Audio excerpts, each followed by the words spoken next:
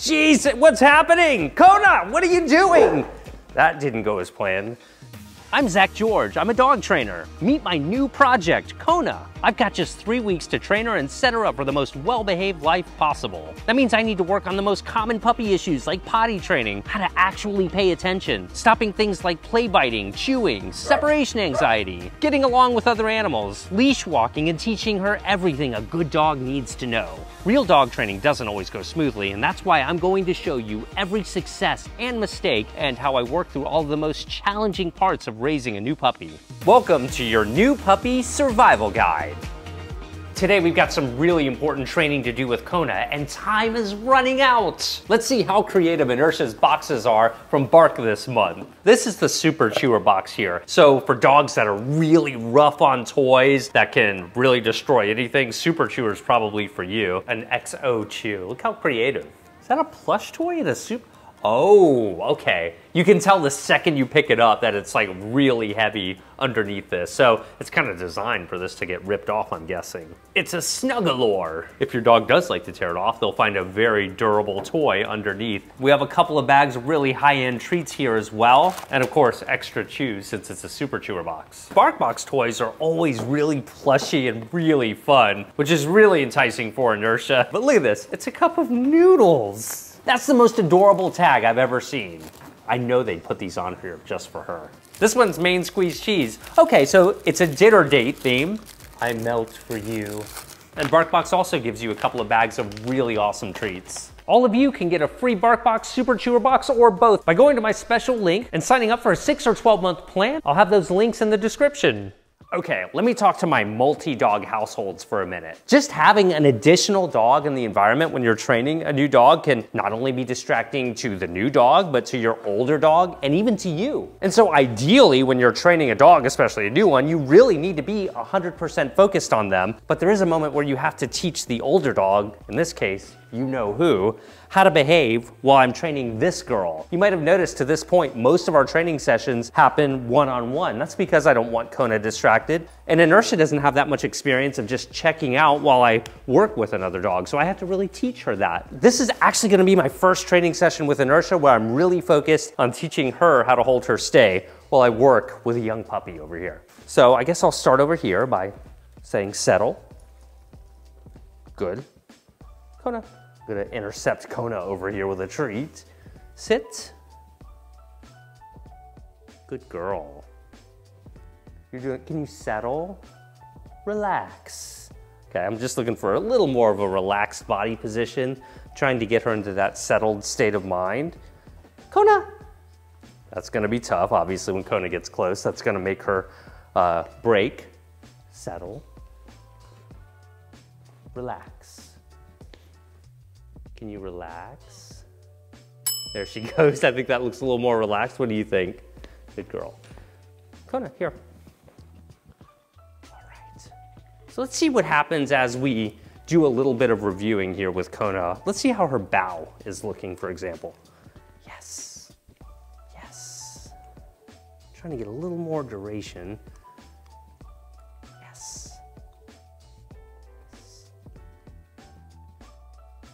Okay.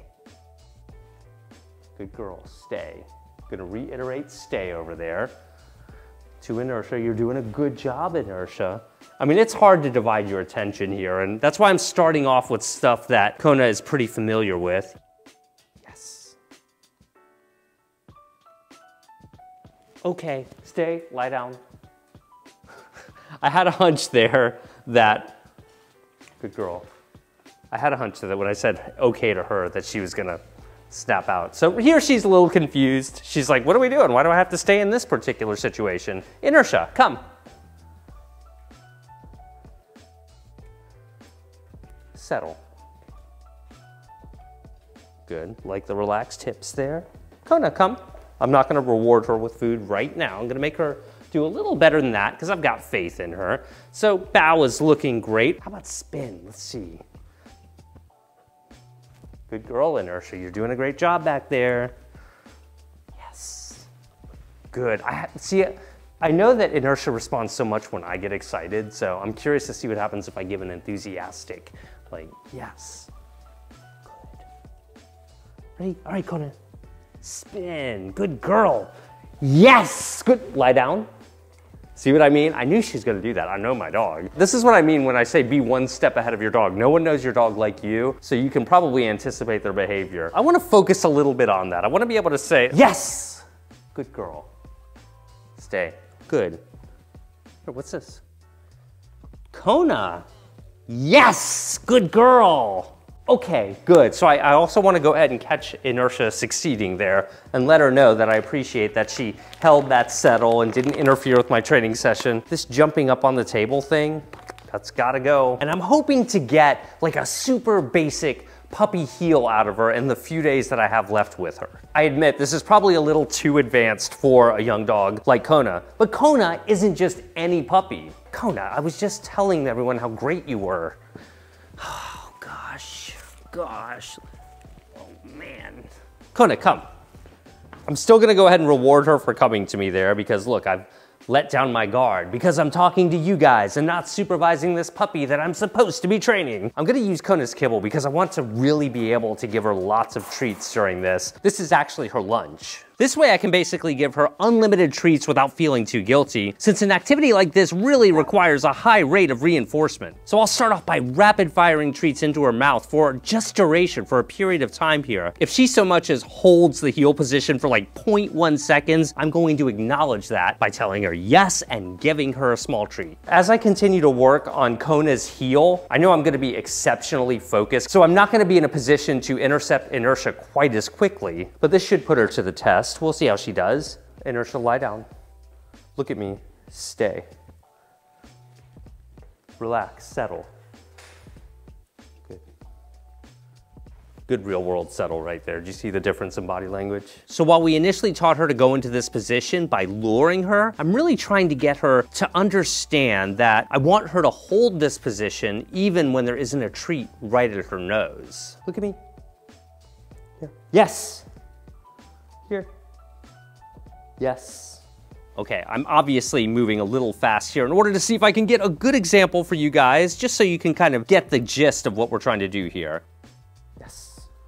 It looks like I'm losing Kona a little bit right now. She's kind of drifting off and even biting me a little bit. And she's even biting at my clothes, which probably means she's a little frustrated. So I've got a couple of options to consider. I mean, I could stop the session right now, or I could try using a currency that might be a little bit more exciting to Kona. All right, I'm gonna go grab some rotisserie chicken. Let's see if that's more enticing to her.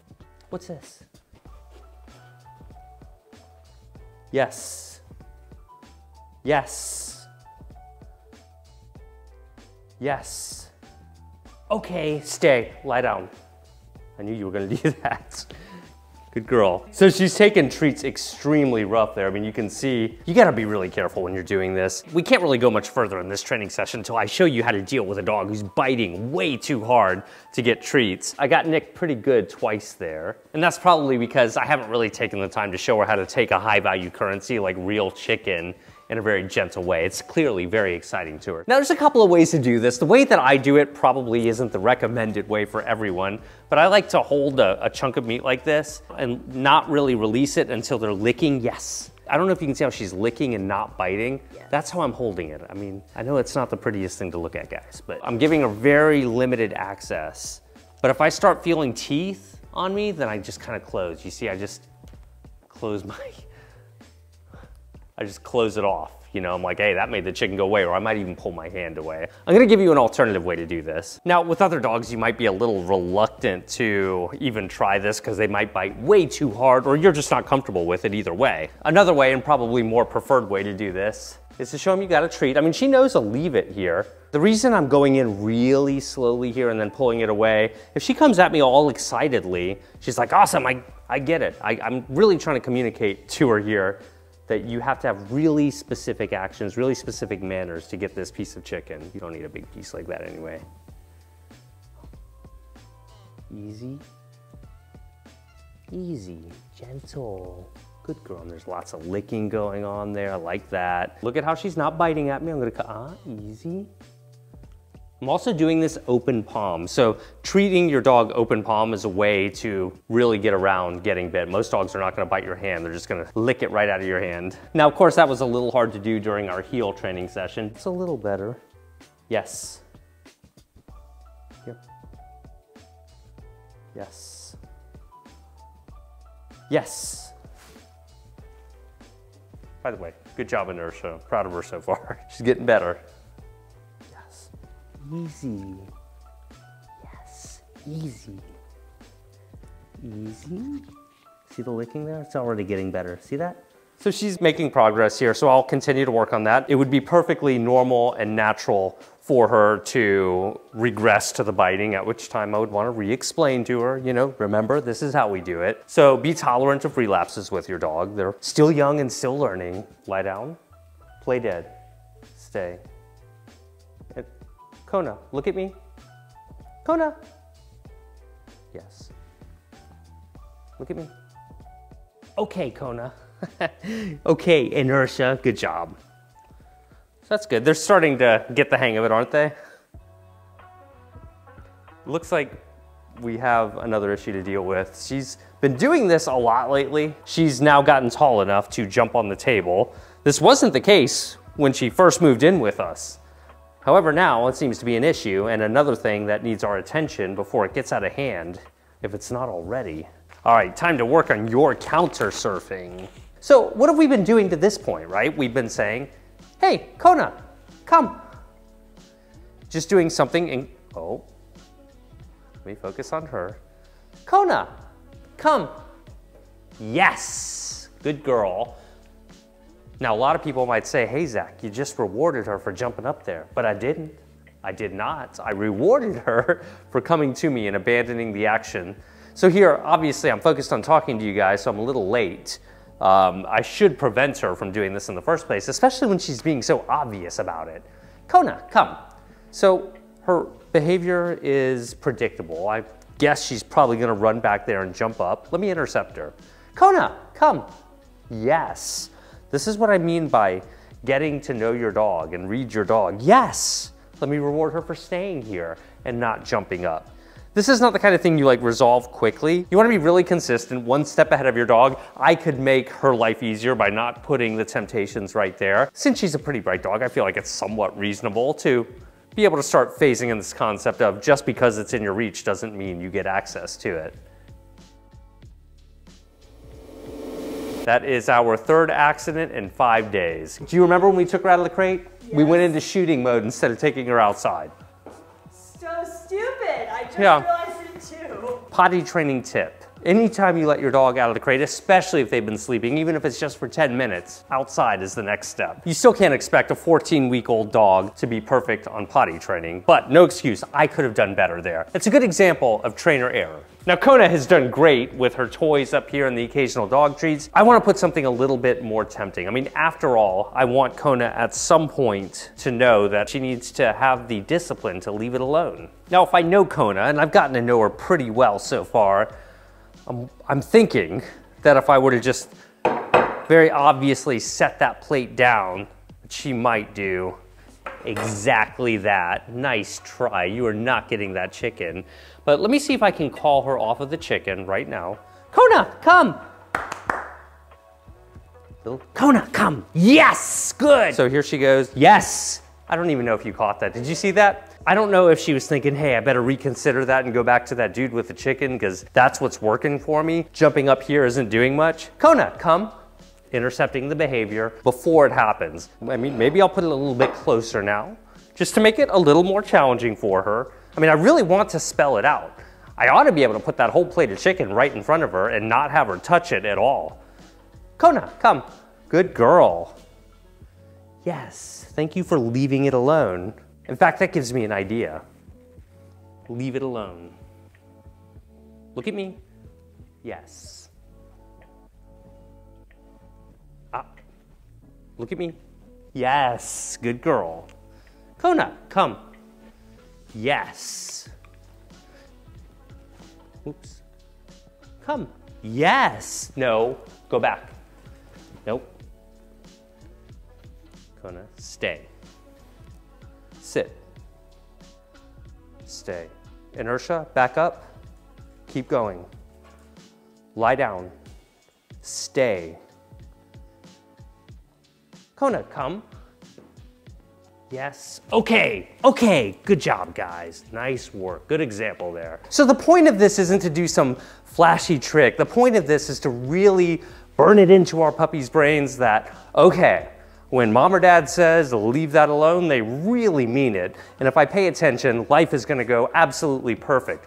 But if I go for it, well, they're gonna take it away. Perhaps life isn't as good as it could be if I just listened in the first place, right? So by putting it on the floor, it's less likely that she's going to encounter that in real life. But you really want to do your best in these training sessions when your puppy is ready for them to have those training exercises exceed the difficulty of what they would encounter in real life. So that way you'll know where their threshold is. These types of normal puppy behaviors where they're trying to go and get things that we'd rather they not do really need to be met with lots of consistency, lots of management. Try to avoid putting your dog in the position of wanting to jump up and steal things. But at the same time, be proactive about really teaching them that, hey, there are going to be times in your life where you're going to encounter things that you want to get, and you need to know that by default, you leave things alone in the world unless we give you permission to take them. I'm watching you. I'm watching you.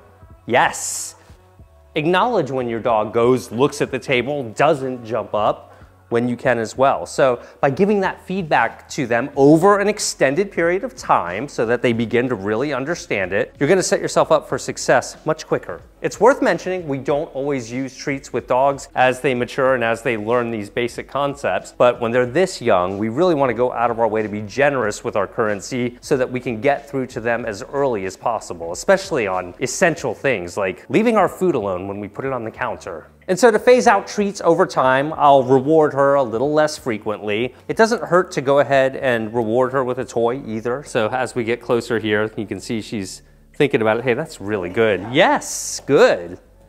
And so we'll go ahead and toss the Super Chewer toy and let her play good. Get some tug going. Good. There's another thing that I've been wanting to cover with her since she's still going strong right now. I was hoping to start introducing the concept of a retrieve to her. That's where they go and pick up an object because you say, hey, go get me that newspaper, or go get me that shoe, or go get me that toy, which is where I like to start with this, something that they're already comfortable picking up. This is the kind of thing I have no idea how far we're gonna get or if she's even gonna do it. I don't even know if she feels like fetching really good right now. So let's see how Kona does with fetch.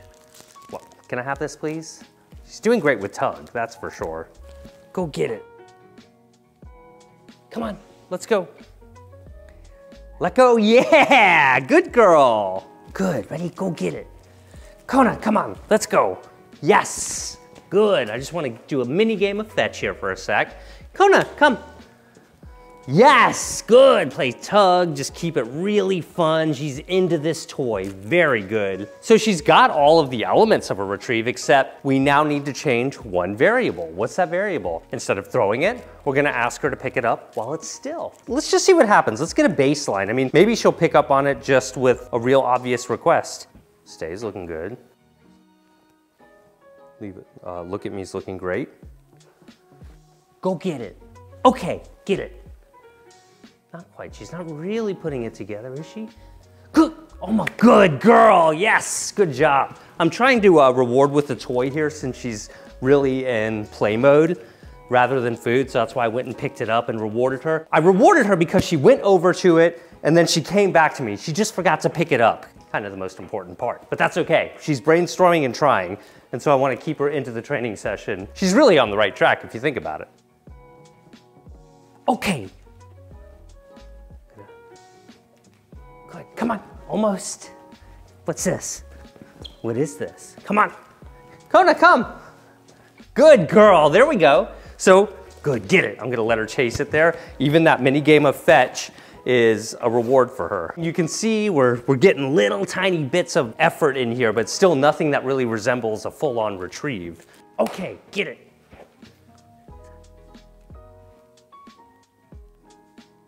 Kona, come. Come on. Come on. Good girl, yeah, good job. Arr. I mean, you can see that was a little bit better, right? She picked it up, brought it back a few inches. The light bulb hasn't gone off, but she's trying. I can't really expect Kona to just walk up to the toy away from me and figure out that she's supposed to pick it up and bring it back. So I really want to walk her through every step in a way that she can understand. So we have the toy over here. Come on, good, yeah, good. Come on, bring it to me. Just like we're teaching fetch, remember? What's this? Come on, get it. Get it. Get it, come on, let's go. Yeah, good, nice job. Nice job, girl. Yeah, woo. Okay, stay. Okay, get it, get it. Yes, good, yeah, good girl. You can use food to teach a retrieve, but I personally would not use food to ever teach a fetch because the whole spirit of fetch is pure play, not just performing a task, whereas a retrieve is more of a task. So you can see how we'll transfer this to more useful items at some point in the future, perhaps. And whether or not you actually need your dog to retrieve things, it's a really good skill building exercise to teach them how to think and better interact and communicate with us, their people. All of you can get a free BarkBox, Super Chewer Box, or both by going to my special link and signing up for a 6 or 12-month plan. I'll have those links in the description. Subscribe to this channel, follow me on Instagram, Facebook, and TikTok, and get both of my books too. I'll have all the links below. See you guys next time.